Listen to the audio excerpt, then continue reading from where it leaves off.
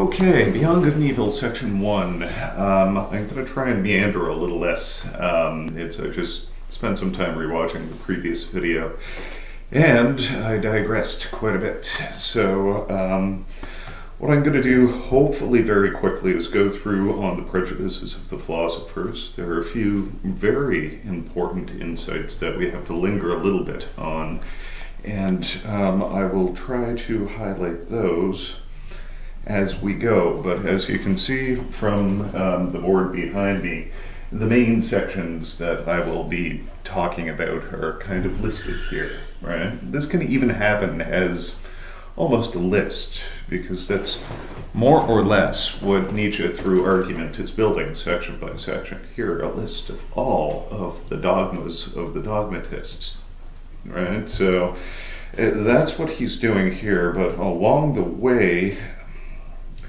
through his criticisms of these dogmas, we start building his position, right? So, like, for example, in the first section, it starts off, the will to truth, which will seduce us yet to many a risky venture. That famous truthfulness about which all philosophers to date have spoken with deference. What manner of questions has this will to truth presented us? What strange, wicked, questionable questions? It is already a long story, and yet doesn't it seem to be just getting started? Is it a wonder that we finally grow suspicious, lose patience, turn around impatiently, that we learn from the Sphinx how to pose questions of our own? Who is actually asking the questions here? What is it in us that really wants to get at the truth? Now, this idea of the will to truth is something that stands behind the history of Western philosophy pretty fundamentally. Right? I've got a colleague at Oakland who describes his research as he's really into truth. Right? And generally, when he describes the truth, picture this and a board a million times larger than this as the whole of the truth, and this single point right there as what we know of it.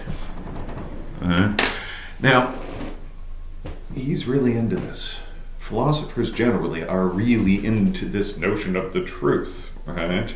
And this is effectively what Socrates knew nothing of. I know nothing of the truth.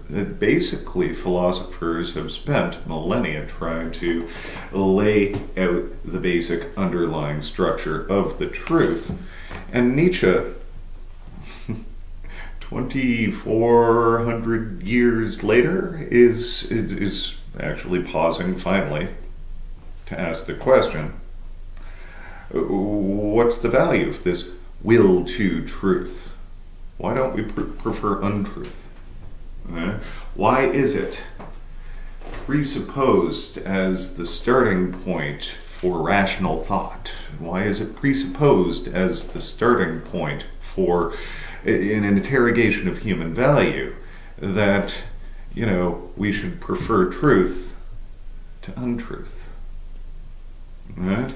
Now, I'm not going to linger on this idea for too terribly long. I did some of that in the previous video, right? But it's really a presupposition at the heart, right, of Western philosophy, right? He continues here. The problem, a little bit further down, I'm skipping a paragraph, the problem of the value of the truth appeared before us, or did we appear before it, which appears Oedipus, which of us is the Sphinx? It's a rendezvous, so it seems, of questions and question marks. And would you believe in the end, it seems to us as if the problem had never yet been posed, as we were seeing it for the first time, focusing on it, daring it? For there is daring to it, and perhaps no daring greater. Right? This is an initial thrust, this one section that makes strange this notion of the will to truth. This is his original sort of first sort of volley, right, at this question. We'll see it recur a few times in different ways throughout this section, but largely what he's posing here is the idea that, we have this belief in the will to truth that guides us. There are a couple of textures to the kind of questions that he's going to be asking here. The first of which is, why do we value it? Right? It seems to be something with intrinsic value and the starting point for all sorts of inquiry, etc., etc. But if we are really going to deeply interrogate the value of values, right, then the starting point has to be this fundamental sort of cornerstone value. Right? Why is it valuable? Right? This is a presupposition at the heart of philosophy. Right? And really, he's pointing out that this moment, 2,400 years into this inquiry into trying to lay bare the structure of truth, right? This is the first time somebody has paused to ask, why do we prefer truth to untruth? Right? Why not? And this is what I was getting at in the introductory lecture. Right?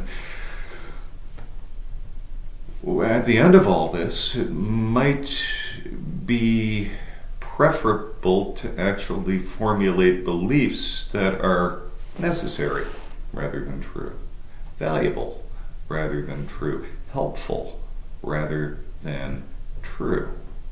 Right? And like I say, he'll go further into this notion. Right? This will to truth has been presupposed as sort of the driving force. Philosophy begins in wonder. We wonder about the truth, etc., etc. And that's where. But really, is there this independent sort of organ within the mind of a researcher that just kind of spins out like clockwork trying to discover the truth? Is it possible to isolate something like that, right, in the researcher, right? Even in the straight sort of data-driven scientific kind of researcher, is it a will to truth, or is it some sort of instinct or desire playing itself out? Right? Desire for mastery, desire for control, desire for power, desire to shape the world in terms of a system that we build. Right? Now, on the prejudices of the philosophers, Nietzsche is going to give us lots of examples of philosophical schools that have attempted to shape the world to their will, right? To live according, it's later on in the section on the Stoics, right? His criticism of them is, this is in section 9. You want to live according to nature, O you noble Stoics, what deceit lies in your words? Imagine a creature constituted like nature, prodigal beyond measure, neutral beyond measure, with no purpose or conscience, with no consumption or fairness, fertile, desolate, uncertain, etc., etc. Now, effectively what Nietzsche is pointing out about these Stoics is that it's not that they want to live according to nature, they want to order nature according to their will. Right? They impose an interpretation, an idea of nature, and try to change nature to be as they will it to be. Right? So effectively what Nietzsche is going to lay bare here, right, through various arguments, is the idea that, when we will to understand the truth, or to represent the truth, or to interpret the truth effectively, that will speaks of an instinct or desire that's within us. It's not some sort of purely rational, dispassionate mechanism like clockwork that spins out in the mind of the researcher. Right? There is instinct, desire, and will. The simple way to understand this, what's the first thing we need to do if we're going to come to know anything? Simple answer, give a damn. We've got to dispose ourselves in a way that cares. That, it speaks to a need, right? So this will to truth, right, Nietzsche's questioning as the cornerstone of philosophy here, really isn't a will to truth at all. It is an extension of our desires or our instincts. But one more thing I'm going to point out about this, and we're in section 1, and I was supposed to be quick about this, right? The problem of truth, and I already quoted this, but nonetheless, the problem of the value of truth appeared before us, or did we appear before it? Which of us is Oedipus, which is this Sphinx? It's a rendezvous, so it seems, of questions and question marks. When we philosophize by systems, systems have an order of their own. They have an order of their own. They are systems laid out with presuppositions that have intentions that it seem to have almost a will of their own. When I follow a line of thought, a thought is a line of thought insofar as it progresses through fairly predictable kind of ways. If I'm thinking about a problem in one way, only certain issues will appear before me. But really, which of us is appearing before the other? Is it the system that led me to the kinds of questions and issues that, in a sense, created those questions and issues? Now, I'm thinking back to something in one of the videos from Roderick. Very early on, I think it might even be the Socrates video, where he's critiquing analytic philosophy, and he's doing so a little too hard, I think, but nonetheless, right, he points out that analytic philosophy, right, by his argument, hasn't really solved a single dang philosophical problem, except the ones that it's created for itself. It's kind of like, the metaphor that he's using is, it's kind of like you spill this stuff and you clean it up, and you spill this stuff again and you clean it up, and that sort of thing. Nietzsche is presenting a notion somewhat like that, wherein the systems of thought that we subscribe to create issues and problems for us. We don't solve problems and issues by utilizing these systems. These systems present us with issues and problems, and we kind of spin away trying to. So, who is the agent here becomes the question. Are we governed in our inquiries by these systems that bring us to the issues and problems and questions and question marks, as Nietzsche points out, or are we going to assert some form of agency over our own research, right? And the only way that I can think of, and the way that Nietzsche suggests throughout this section that we might actually assert some form of agency here, is by looking straight in the face of these kinds of dangerous questions and question marks, the ones that call question to the underlying presuppositions and prejudices of the systems that we ascribe to, the ones that we don't even realize are there. So that's one heck of an introduction to this section 1 on the prejudices of the philosophers. A few other sort of prejudices. The idea that we have a faith in value oppositions, right? A belief in value oppositions, right? He takes on the voice of the classical philosopher at the beginning of this section. How could something arise from its opposite? Truth from error, for example, or the will to truth from the will to deception, or altruism from egoism, or the wise man's pure, radiant contemplation from covetous desire. Such origination is impossible, say the dogmatists. Whoever dreams of it is a fool, or worse. Those things of highest value must have different origin, their own. They cannot be derived from this perishable, seductive, deceptive, lowly world, from this confusion of desire and delusion. Rather, their basis must lie in the womb of existence, in the imperishable, in the hidden God, in the thing in itself, reference to Kant, and nowhere else. that first paragraph, that first chunk, you should note, right, is Nietzsche picking up the voice of these prejudicial sort of dogmatist philosophers. Right? This is a classical argument that we can trace from Plato to Aristotle through the medieval period, all the way up to Enlightenment philosophy and Kant, to a certain extent, and Hume as well. That's at the root of Western philosophy. There are these things that oppose one another, right? You know, being nothingness, right? Good, evil, perfection, imperfection, immortal, mortal, immutable, immutable, right? So there are really these things that are diametrically opposed to one another.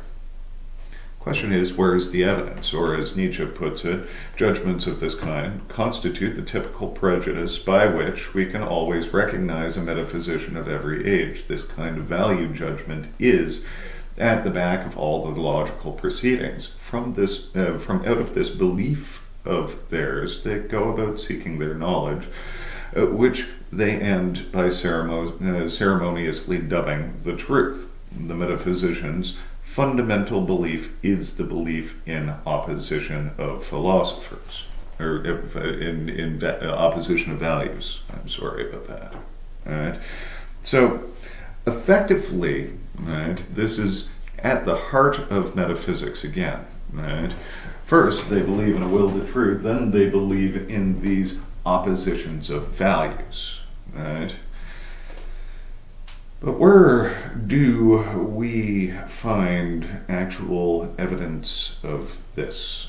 And a philosopher, Nietzsche actually speaks kind of kindly of a pre-Socratic philosopher we've come across in the context of this course, is Heraclitus, who basically, in terms of the use of logos that he suggests that really what we should look for is not oppositions, but rather an attempt through the use of logos, reason and language, to sort of tear down that supposed opposition, to see the unity in opposites, to see the mutual dependency in opposites. And this is where Nietzsche picks it up here, right? It could even be possible that the value of those good and honored things consists in precisely the fact that in an insidious way, they are related to those bad, seemingly opposite things, linked, knit together, even identical, perhaps. But who is willing to worry about such dangerous perhapses? We must wait for, get this, a new category of philosophers to arrive, those whose taste and inclination are the reverse of their predecessors. They will be, in every sense, philosophers of dangerous perhapses. And to speak in all seriousness, I see these new philosophers coming. Right? So effectively, what Nietzsche is doing, and this is something I did not point out to you, but I should now. Where is it? The subtitle of this book, Beyond Good and Evil, is a prelude to the philosophy of the future.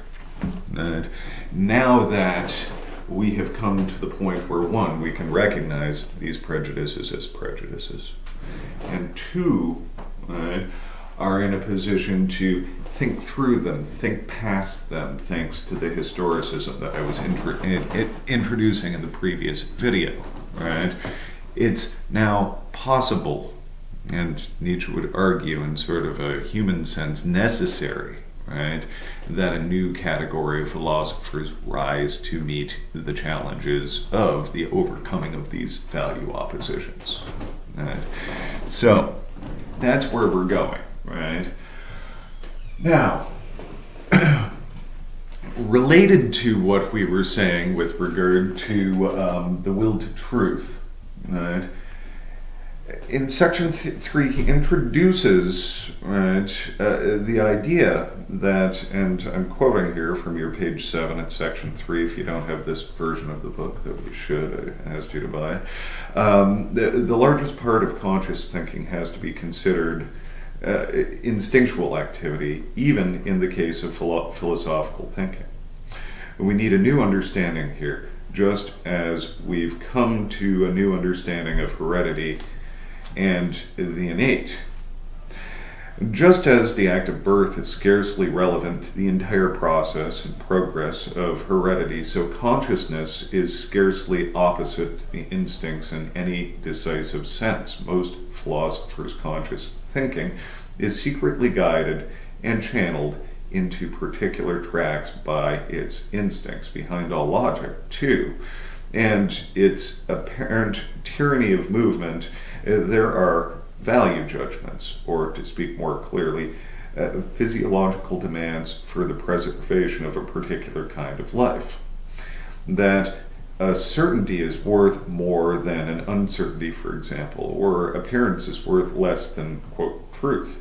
Whatever their regulatory importance for us, such evaluations might still be nothing but foreground evaluations, a certain kind of naivete, right, as is required for the preservation of beings like us, given that man is not necessarily the measure of all things. Now,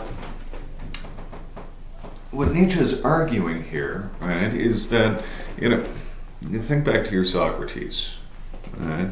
In Socrates, key to understanding his position is that we should be persuaded by reasons and not by opinions or beliefs. You see the harsh sort of distinction there?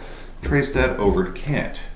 And effectively, what we are trying to do when we employ the formulations of the categorical imperative is put our instincts, our drives, incentives, or anything particular to us that might act as a desire, right, aside.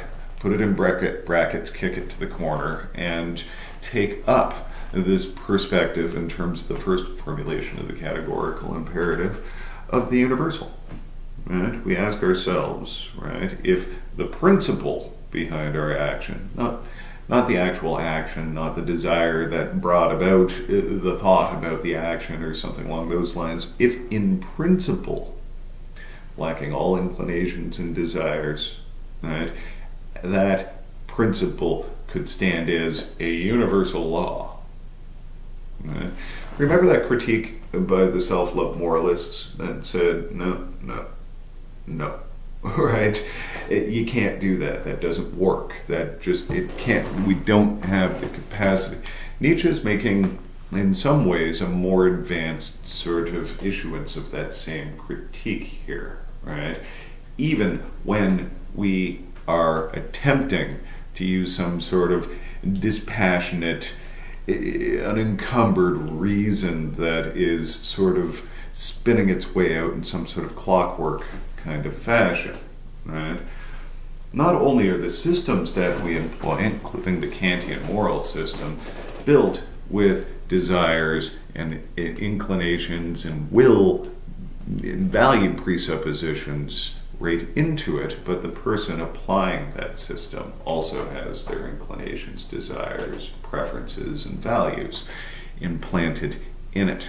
So it shows philosophy to be not this dispassionate kind of reasoned activity, but rather desirous, instinctual,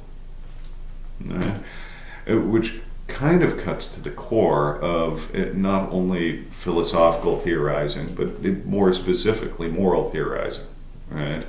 Even when we're applying the principle of utility, right? We're asking ourselves what the greatest good for the greatest number is. That comes pregnant with value presuppositions as well, right? Pleasure and pain and interpretations of our own experiences then applied to other people's preferences, right? Etc., etc., etc. Right? There are presuppositions about the value of values built right into that system. And when you apply the principle of utility and I apply the principle of utility, we may just come to a different conclusion because we have different instincts, drives, and desires.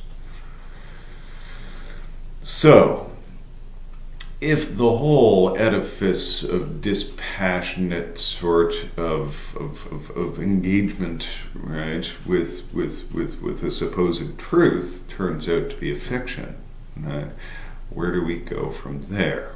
Right? So you see what Nietzsche's doing here. He's problematizing in this section. He's problematizing. Right? What he's going to do later on and throughout the remainder of Beyond Good and Evil is try to address these problems that he's raised. Right? Now, there's an important note he makes in the next section, in section 4, right? This teaches us something about the kind of critique that Nietzsche is trying to build. And this is fascinating, I think, and I think why Nietzsche is an important critic and theorist, right, for precisely the political and cultural moment that we find ourselves in. See what he's done? He's broken down the will to truth.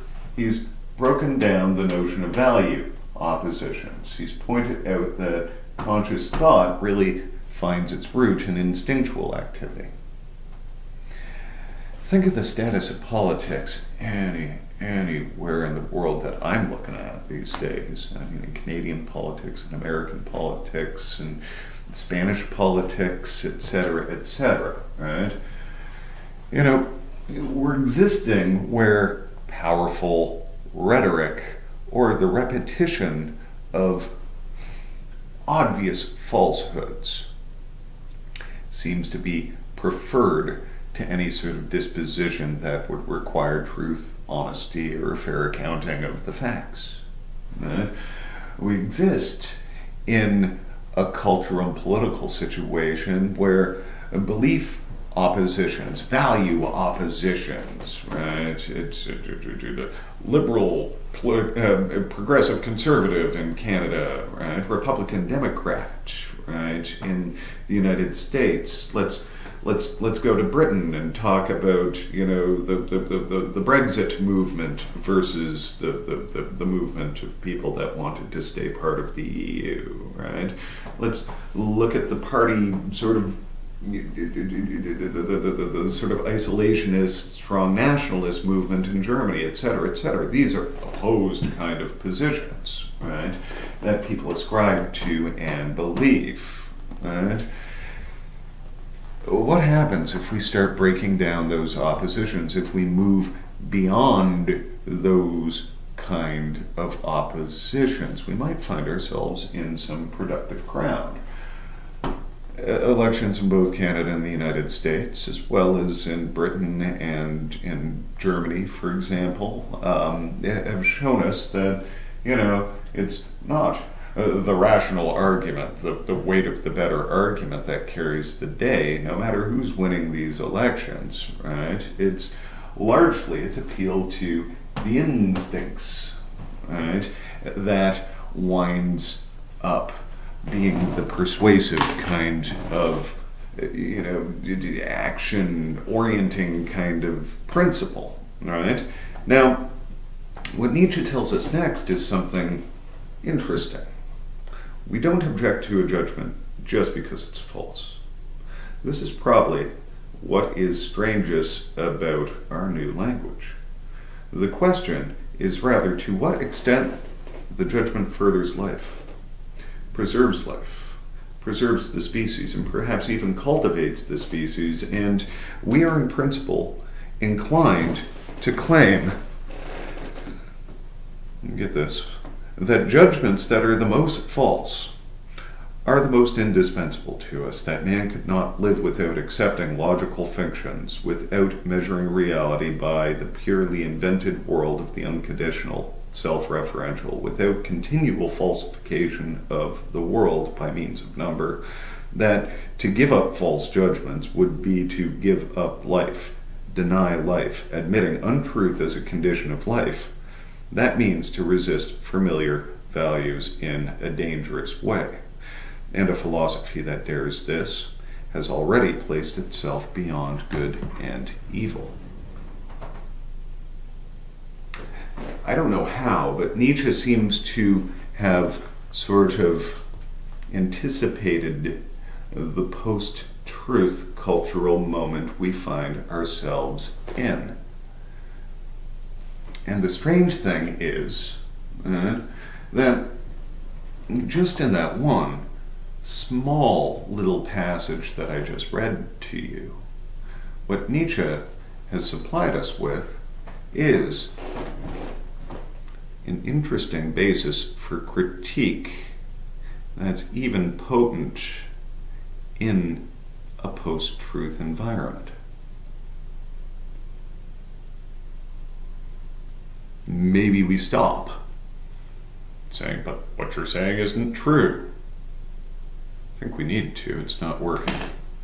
Right? It's not working. All of these fact-checking kind of things, they don't work, right? Because guess what? To a certain extent, our culture has come around to this position where we just might not care about the truth anymore. But along with this idea of true facts and true interpretations, because how can an interpretation ever be true? It's an interpretation, it's a representation of something else using means other than that thing itself, right? When we represent something, it's always an interpretation, and insofar as it's an interpretation, it's a perspective, right? So if we're getting beyond truth, how do we evaluate our beliefs? Well, he just told us. Right? We should ask ourselves if the judgment or the belief furthers life, preserves the species, perhaps even cultivates the species. Right? Is the belief that is being espoused healthy? Right? It's not a healthy belief. Even if we admit that, to a certain extent, we just don't give a damn about the truth anymore, right? We can still hold our beliefs to a standard, right? It's no longer perhaps the justified true belief model as espoused by Socrates and so on, right? But perhaps it's the belief that happens to be productive, happens to be helpful, preserves the species, cultivates the species, stimulates new understandings, new ideas, new trajectories, new capacities in the human being, and that sort of thing, right? Perhaps, even if we can no longer make reference to an emphatic notion of truth in terms of cultural dialogue, we can still demand that the beliefs and judgments that are espoused be healthy. Right? What you're saying isn't true. That's not a persuasive position anymore. Right? Argues Nietzsche. So, what do we have next? Now, in section 5,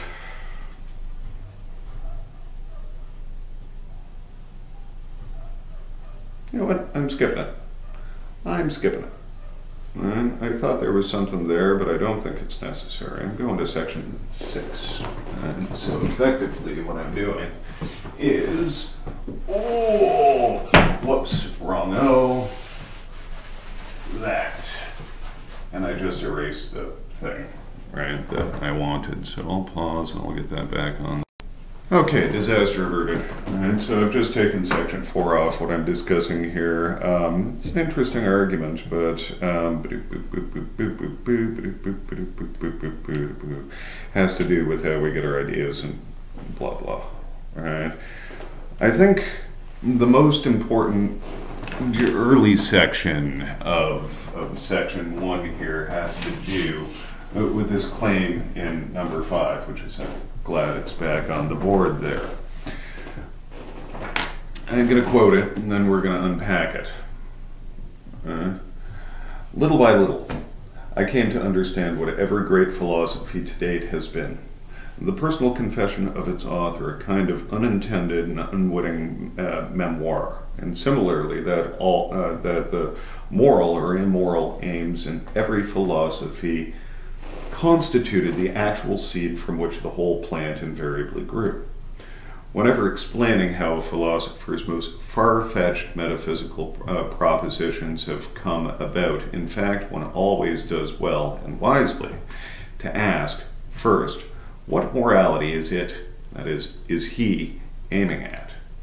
Thus, I don't believe that an instinct for knowledge is the father of philosophy, but rather that here, as elsewhere, a different instinct has merely made use of knowledge, and he makes a play on this idea of knowledge with emphasizing the word know, right, as its tool.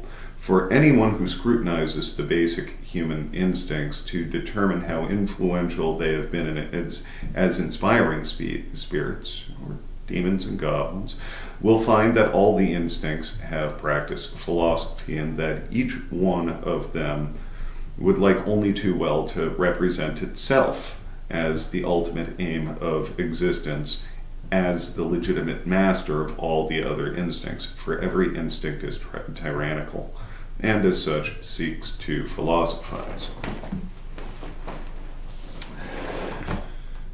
And I'm going to present something that we have done in this course, maybe unintentionally, and maybe, well, I can't claim that because it's my course, I designed it, I do this often, right? But as I've been leading you through this course, we've been evaluating moral systems from Socrates to Aristotle to Kant to Mill. We're in now, we're more than halfway, and consult your own experience as you're evaluating Kantian morality or utilitarian morality or Aristotelian morality or even Socratic morality. What sort of questions have you been asking yourself? I'm willing to bet that they're similar questions to the ones that when I was taking this course those many years ago, I was asking myself. Okay, here is a moral system that's laid out by Socrates or Aristotle or Kant or Mill, kind of thing. Once I understand the system and how the system works, I then ask myself if I buy it. Do I buy it? Right? Are the judgments that emerge as a result of this system sound? What do I mean by that? Are the conclusions that come out the other end of the moral calculating mechanism in line with what I already believe? I've given you this example a few times. It's easy to pick on Kant, but nonetheless, Roderick laid it out. I've raised it a couple of times. You know that the question that Kant was asking at the start of the grounding to the metaphysic of morals is, how are these moral judgments possible? Right? How are they possible? These judgments that are moral, that we know are there, that we know are possible, how are they possible? Now, put yourself in the position of a scientist, right, where you presuppose the conclusion and build elaborate experiments in order to justify the conclusion that you've presupposed. Would that fly in sort of a scientific methodology? No. But like I was saying in the previous video, people like Jane Jacobs argue that, different disciplines do this. They lay out a system and then they apply the system, and that the system doesn't work is hardly a problem with the system. It's a problem with the people that the system is trying to systematize, right? So we should conform to the system. But more important than that, if we are really theorists, if we are really being experimental and open to moral truth, if there is such a thing. If we buy that there is a moral truth and we're trying to discover it through our theoretical experiments,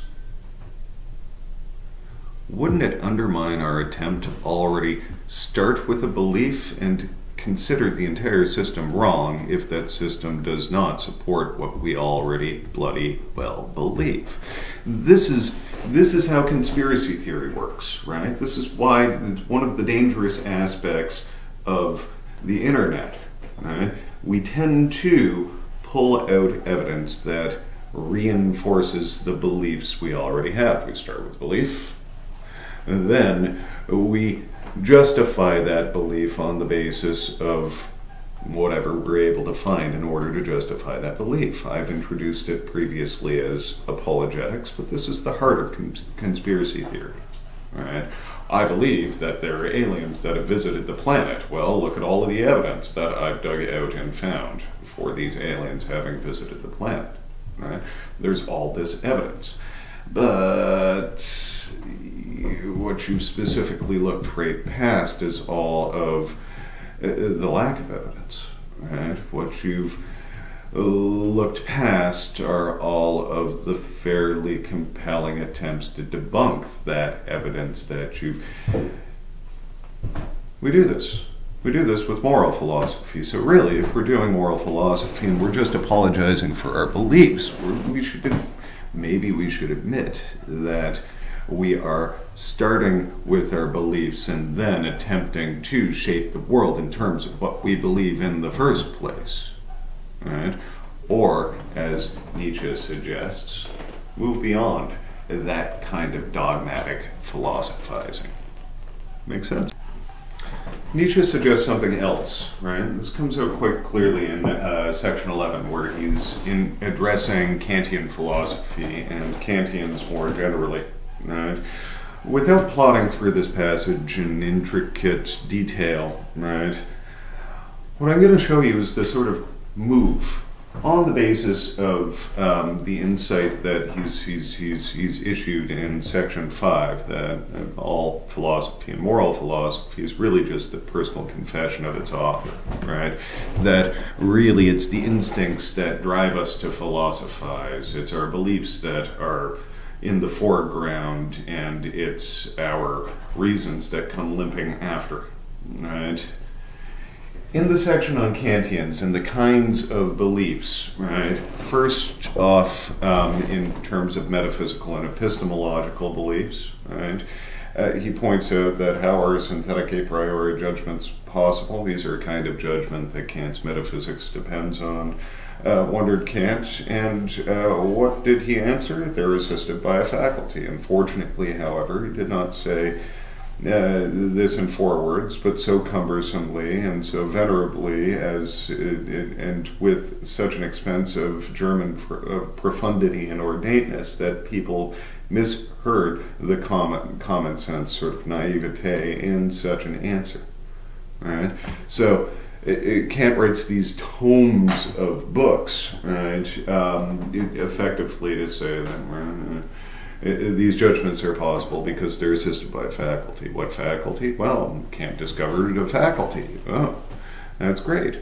Well, interestingly, right after that faculty was discovered, Kant introduces, and we've seen this, a moral faculty, right, that allows us to apply the formulations of the categorical imperative. Right? Wow. There's a moral faculty as well. Everybody rejoiced, and everybody went out hitting the bushes, searching for new faculties. Right? What a great discovery. Right? The distinction between discovering and inventing hadn't really set into the Kant or the sort of Kantians that followed by Nietzsche's estimation here. But nonetheless, he suggests a rephrasing of Kant's question that shows his disposition to this insight that moral philosophy and philosophy generally is the personal confession of its author. Here's the real question, right, according to Nietzsche. But answers like these belong in comedy, and this is on your page 13 in section 11. And for the Kantian question, how are synthetic a priori judgments possible? It is high time to substitute another question. Why is the belief in such judgments necessary? It's time to understand, for the purpose of preserving creatures of our kind, we must believe that such judgments are true. Which means, of course, that they could still be false judgments, or to put it more clearly and crudely, that and completely synthetic a priori judgments should not be possible at all. We have no right to them. In our mouths, they are only false judgments. Yet the belief in their truth happens to be necessary as one of the foreground beliefs and appearances that constitute the perspective optics of life. So it's not a question of whether or not these judgments are possible. It's not a question of whether or not there is truth that stands behind moral philosophy, according to Nietzsche. The real question that the philosophers of the future, right, this new category of philosophers, should be asking is, why do we need to believe the things that we seem to need to believe? Right? If we could hunt out a root cause of the necessity of these various beliefs, we might actually be able to, one, gain some understanding of these beliefs, and two, assert some agency over the mechanisms that we use to give our lives meaning. Right? So, what Nietzsche has done is introduce Kantians along with atomists, teleologists, physics, the Stoics, Descartes and his Cartesian sort of skepticism and rationalism, logic, etc., etc. He's given us lots of examples of how this move, right? The philosophy becomes the personal confession of its author, right? This insight that really it's the instincts that wind up philosophizing and not some dispassionate, purely rational mechanism, right? That wheels away in our minds in order to reach some sort of conclusion, right? It's really our instincts, our will, our desires that are drives that lead us to build these rational systems, right? Now, one of the most important passages in this section has to do with a four-part treatment of the will that Nietzsche enters into in section 19. My note here says, best passage I've come across regarding the will to power. Right? We're not quite at his notion of the will to power here yet, right? He raises this towards the end in section 23, right, where he introduces this idea of a morphology and evolutionary theory of the will to power, right? The force of moral prejudices has reached far into the most spiritual world, a world apparently cold and without premise, and has obviously had a harmful, inhibiting, blinding, distorting effect. A real psychophysiology or physiopsychology must struggle with the unconscious resistances in the heart of the researcher. The heart is working against it. A conscience that is still strong and hearty will be distressed and annoyed even by a theory of reciprocal conditionality of good and bad instincts, which seems to be a kind of subtle immorality, and even more by a theory of the derivation of all good drives from bad ones, right? So really what Nietzsche has been trying to do is lay out sort of an understanding of our good and bad drives as though they are part of the same mechanism. Right? Now, where he's going to situate this is in his treatment of the will. We tend to think, right? Think back to your Kant here, right? To reminisce back to the Kantian kind of thing, there were basically three primary motive forces for Kant: reason, the will, and inclination, right? The good will, right, was the decisive factor for Kantian morality, right? Kant treats it as though it's something fairly simple, right? The good will is one that listens to reason and does its duty, right? It's not so good when we're led by inclination, when the will becomes slave to inclination. That's the understanding of Kantian philosophy, but the will was one thing. It was a simple thing and the decisive factor, right, with regard to the estimation of the moral goodness in Kantian philosophy. It operates much the same way in Mill, right? And the ancients did not have as well developed a category of the will as do the moderns. This is something that's sort of historically conditioned, but nonetheless, right, the will is generally taken to be something simple. What Nietzsche points out here, though, is that, actually it's something complicated. It's not something unified except as a word. Right? Really, what Nietzsche lays out here is an understanding of the will wherein it is its attention of various competing forces. Right? He tells us, right, as I see it, the act of willing, this is in section 19, page 18, is above all something complicated, something that has unity only as a word. I suppose I could have just quoted this, right? And this common prejudice of using only one word has overridden the philosopher's caution, which was never all that great anyway. So let us be more cautious for once. Let us be unphilosophical. Let us say that in every act of willing, there's, first of all, a multiplicity of feelings, namely the feeling of the condition of moving away from, the feeling of the condition of moving towards, the feeling of this away and towards, and the concomitant feeling in the muscles without actually moving the arms and legs comes into play out of a kind of habit whenever we will. What Nietzsche calls feeling here, I tend to think of in terms of sensation.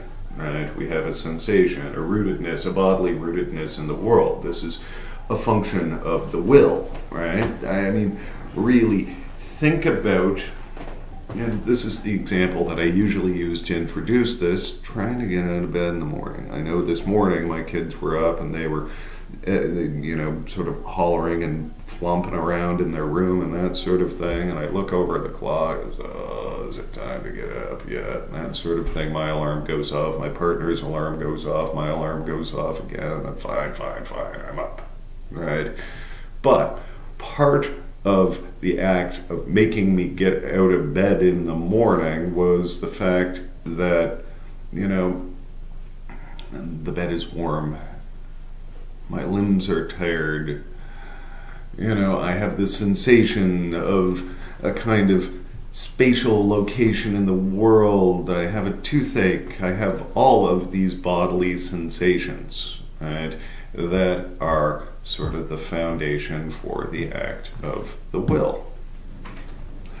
Nietzsche continues.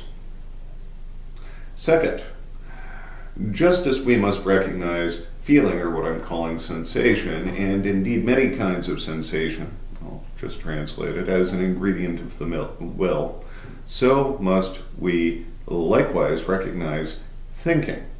In every act of the will there is a commanding thought. We must not deceive ourselves that this thought can be separated off from willing, as if we would then have any will left over. Right? So some sort of conceptual understanding of our scenario. Right? So thinking, maybe what Kant would call reason, right? But not so clean as what Kant is talking about, because remember, thinking is instinctual, desirous, drive-oriented kind of activity for Nietzsche, right? So the act of thought is never a pure act, right? So we have this On top of a bodily sort of situated, sensation-oriented kind of foundation, we have this sort of cognitive activity, right, that goes into the act of the will. Third, the will is not merely a complex of feelings, sensations, and cognitive activity. It is, above all, an emotion. And, in fact, the emotion of command. What is called freedom of the will is essentially the emotion of superiority felt towards one who must obey. I'm free. He must obey.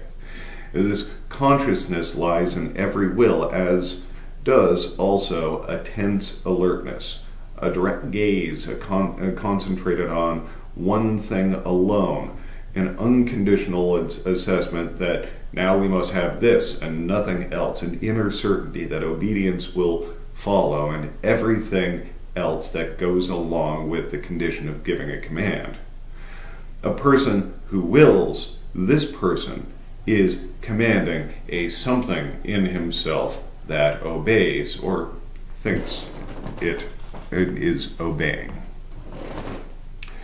So, we have sensations, feelings in our muscles, spatial locations, that sort of thing. We have a cognitive awareness of our situation, and then we have the emotion of command, right? Everything associated with it, right? We have this directedness that is, at root, as Nietzsche points out, emotional, right? I am going to get out of bed, right? I'm going to do this, right? Oh, okay, I'm moving, right? But, remember I said there were four. Let us consider the strangest thing about the will, about its this multifarious thing that the common people call by one word alone. In any given case, we both command and obey, and when we obey, we know the feelings of coercion, pressure, oppression, resistance, and agitation that begin immediately after the act of will. On the other hand, we're in the habit of ignoring or overlooking this division by means of the synthetic concept, I. See what we did? Okay, I'm up. We felt it in our muscles. We've got a cognitive understanding of our situation. And when we will, we're congratulating ourselves for commanding ourselves out of bed. I'm a victor, I am up. Right? But if we command, there's something in us that's obeying.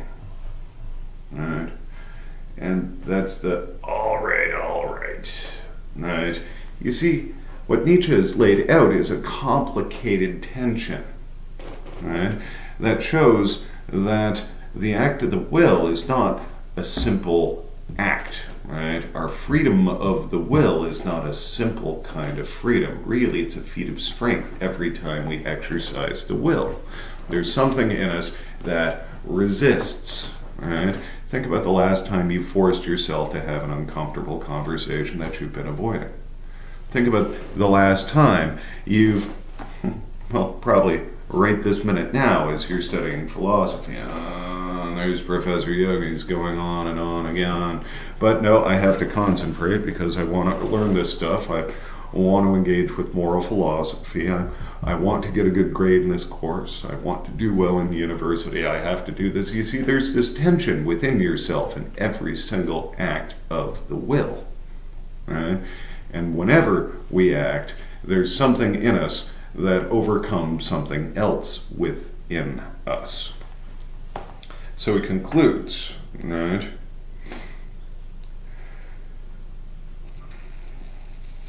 A little down the page, this is on 19. Suffice to say, the person willing thinks with some degree of certainty that will and action are somehow one. He attributes his success in carrying out his willing to the will itself, and in this way enjoys an increase in that feeling of power that accompanies any kind of success. Freedom of the will, that is the word for the complex pleasurable condition experienced by the person willing, who commands and simultaneously identifies himself with the one who executes the command. As such, he can share in enjoying the triumph over resistance while secretly judging that it was actually his will that overcame the resistance. Thus, the person willing adds to the pleasurable feeling as commander the pleasurable feelings of the successful executing instrument. The serviceable underwill, or undersoul, or body, after all, is nothing but a social structure of many souls. The effect is me. What is occurring here occurs in every well-structured community where the ruling class identifies with the success of the community as a whole. As we've said, every act of willing is simply a matter of commanding and obeying based on a social structure of many souls. For this reason, a philosopher should claim the right to comprehend willing from within the sphere of ethics. Ethics that is understood as the theory of hierarchical relationships among which the phenomena of life has its origin. You see, the idea of the act of will is actually a messy act by Nietzsche's estimation. It's a feat of strength. There are resistances, internal ones. Any time we force ourselves to do something, we command, but we also obey. Right? The act of the will is not a simple kind of thing, but we tend to think of it as something that is simple.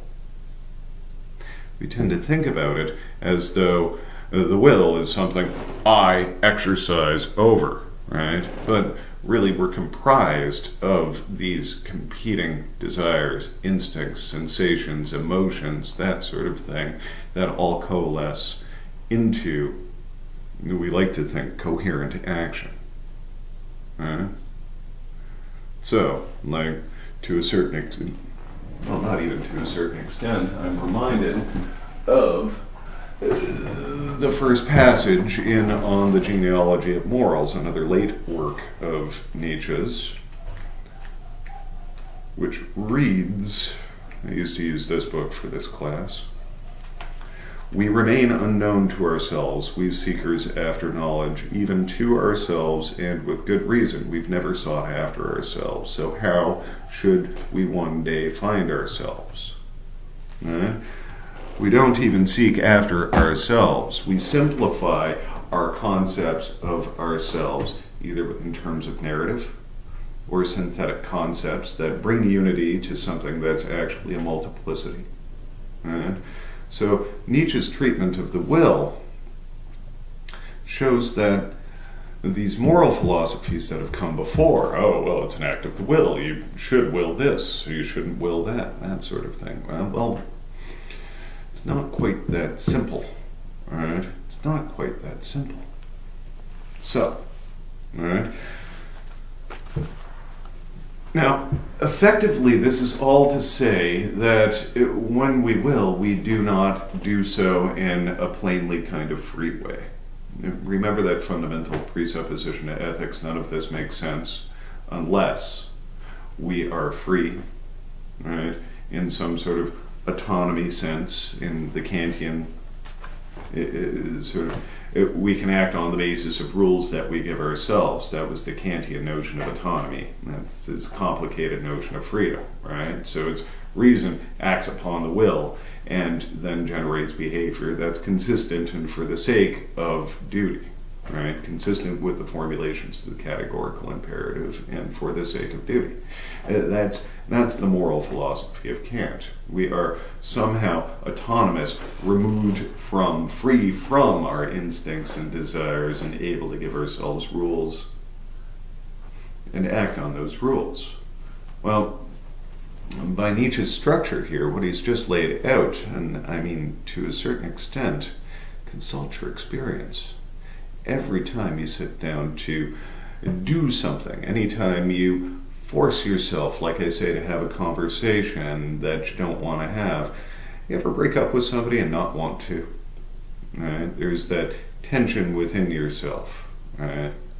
I remember years ago I was about to break up with someone, and I was driving myself to their house to break up with them face to face, and in the drive there I was saying, boy, I hope I have the guts to do this. We're still unknown to ourselves. That's because every time we try to will something, there's going to be something that resists us. There's this tug and pull, and any number of things could set it out in a kind of position. That moment, to my reflective sort of self-judgment, is the moment when I should have bloody broken up with her. I should have. Life would be so much different if I just had the guts, right? The will strong enough to go through with the act. So this is all to say that the will is not free in the way that we tend to think of it. But on the other hand, right, Nietzsche points out in section 21 that why isn't that on the board? Right. Oh, anyhow, it should be. The will is not really unfree either. Right? I mean, effectively, right, what we are doing when we're saying that, well, we don't have a free will is like, oh, well, we have an unfree will. But remember, this whole belief and value oppositions needs to be gotten beyond as well. If the will is really how Nietzsche describes it, the act of will is a feat of strength. So effectively, the will is not free in the sense that it is unencumbered by, the sort of internal tensions that Nietzsche's just laid out there, that Kant says the will should be unencumbered by. Right? Well, then the will is not properly unfree either. Right? It's not really unfree. Think about the last time you've built something or solved some sort of physical problem. Right? Your ability to overcome some sort of an obstacle. I don't care if it's you hopped a fence or jump started your car or installed a dishwasher or cut your grass or something along those lines. Right? You're not free in the sense that you are removed from the challenges of these particular kinds of experience. It's not as though some sort of dispassionate reason then acted on your will and there was conflict within you, but you still did it. There's a notion of agency that's emerging from Nietzsche. There's a notion of agency. So just because we're not free in the sense that we'd like to be, it's not some sort of absolute freedom of the will that marks us off as beings with dignity, as objects of respect, does not mean that we are unfree either. Right? We're agents. And if willing is a feat of strength, what Nietzsche points out is that really we should stop talking about free or unfree wills. It's in section 21 on page 21. I love how often that happens. Right? We alone are the ones who invented causes, succession, reciprocity, relativity, coercion, number, law, freedom, reason, purpose, and if we project, if we mix this world of science into things as if it were an in itself, we act once more as we've always done. That is mythologically. Right? So our modes for understanding things tend to tyrannize over our behavior in the world. And if we try to apply our systems to the world as though the world has to conform to our systems rather than our systems to reality, then we are acting in Nietzsche's sense mythologically. I'll quickly pause to explain this. I don't know if there are Star Wars fans in there, but here's the cardinal sin. I'm going to talk about the prequels, the middle prequel, which was the good one at very least, kind of thing. If you recall that scene where Obi-Wan is trying to find this planet Camino, kind of thing, and he goes into the library to talk to my least favorite Jedi, the librarian, kind of thing. He says, well, It seems I've got a reliable source that tells me there's a planet here, but it's not in our library archives. My least favorite Jedi librarian responds to Master Kenobi, Master Kenobi, if it doesn't exist, if it's not in our archives, it doesn't exist. It's a brilliant example of presupposing that your system is more real than reality. All right? Thankfully, there was Yoda to set him straight, the little Padawans, but nonetheless, this is a common error. Right? The system tells me this should be as it is, but it's not as it is. Right? Well, that's a problem with reality. It's not a problem with our system. This is the bureaucracy kind of oriented kind of way of thinking that we're trained to be in the world. So, what does this have to do with the will? The unfree will is mythology. In real life, it is only a matter of strong and weak wills. Whenever a thinker sniffs out coercion, necessity, obligation, pressure, constraint in any causal connection or psychological necessity, it is almost always a system of where his own inadequacy lies. To feel this particular way is revealing. The person is revealing himself. And if I have observed correctly, the constraint of the will is always conceived as a problem from two completely opposite standpoints, but always in a profoundly personal way. The one group will not hear of relinquishing their responsibility, the belief in themselves, their personal right to take their credit. In the vain races are of this type. Conversely, the other group wants to be responsible for nothing, guilty of nothing, and out of their inner self-contempt, they yearn to cast off their own selves, one way or another. When this latter group writes books nowadays, they tend to take up the cause of criminals. A sort of socialistic compassion is their nicest disguise. And, indeed, it is surprising how much prettier than fatalism of the weak-willed, the fatalism of the weak-willed can look when it presents itself as for the sake of human suffering. That is what it means by good taste, right? So there's this tension, right? There's this tension that exists with regard to the will. Some people want to say that, no, we're completely unfree, we're determined, I had no choice, it's not my fault, it's not my fault, kind of thing, right? And generally when these people write books, they take up the case of the criminal and show how the criminal is, conditioned, a product of society, and just through silly little think Breaking Bad, right? Or at least the first season of Breaking Bad, which is all I know about, right? So, right, that's the one case. On the other hand, there is a class of people that want to believe in an absolutely free will, right?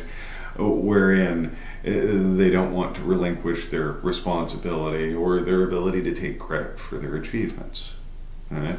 What Nietzsche's suggesting here is that we give up both extremes. We're not free, we're not unfree. Effectively, right, it's a matter of strong or weak wills. When it comes right down to it, we're not autonomous, right, or determined. What we are is agents, wrapped up, bound up within a system of power, trying to make our marks. And this is one of the, for me, sexiest things about Nietzsche. Yeah, I just called it sexy, I know. Right? It's a particular kind of philosopher that can find a theory sexy, right? But nonetheless, this is effectively one of the awesome things for me about Nietzsche, is that he sees us not as autonomous beings or determined beings, but rather agents. Agents, subject to history, situation, culture, determined by factors like economy and a finite amount of strength within the world, right? But nonetheless, with wills that turn us into not only effects of this system. We're not just cogs in a wheel, but rather we're agents that have some sort of control and power within the context of the situation that we find ourselves in. Right? So, unlike Kant, it's not dispassionate morality. And unlike Socrates, it's not reason as opposed to opinion, belief, or desire, right? Unlike Mill, we're not completely led by pleasure, right? Calculating the greatest good for the greatest number, which is still a rational exercise. Rather, we are emotional, instinctual beings with a capacity to think, embedded in a world that has power relations, right, that we can engage with, but only from a perspective of existing within this world. Right? Now, this is going to be one of the challenges for this new category of philosophers, these philosophers of the future that he says are on the rise. This is one of the challenges, because how do we exist within a system as beings to some extent produced by that system? I mean, God, I watch the Marvel superhero movies. I watch CNN, I'm seeing Fox News. I know that, my presuppositions are fostered because I see myself doing it to my daughters. No, that's good. No, that's bad. Don't do that, etc., etc., etc. I see myself habituating my own children. Right? We're all raised in the context of these belief structures and these power relations in ways that we're not always conscious of yet. Yet, we have some power within the context of these beliefs and these power relations. We're not helpless, but we're not completely unaffected, right? As philosophers of the past have thought it was possible for us to be. So that's section 1, right? I started off by talking about section 23, right? So this is going to be, right, the task for this new category of philosophers, to become aware of and resist and respond to the unconscious resistances that are present within each of us. I know sometimes when I read, like, even a moral theory, I just don't like it. I just don't like it, right? But it then becomes my job to ask, well, why don't I like it? Is there something about this that is actually problematic, or is it some sort of presupposition or prejudice within me that is disposing myself to this in a way that I resist, right? So that becomes the game, right, for the next section, right, called the free spirit. Right? This is a free spirit. It's not freedom of the will that he's talking about. It's a situated kind of freedom within the context of these belief structures. So the free spirit and this new category of philosopher are going to be ones that recognize their situation subject to these belief structures and cultural and institutional power structures, right? Yet is able to assert relatively a little bit of independence and agency in the face of them. All right, so thank you.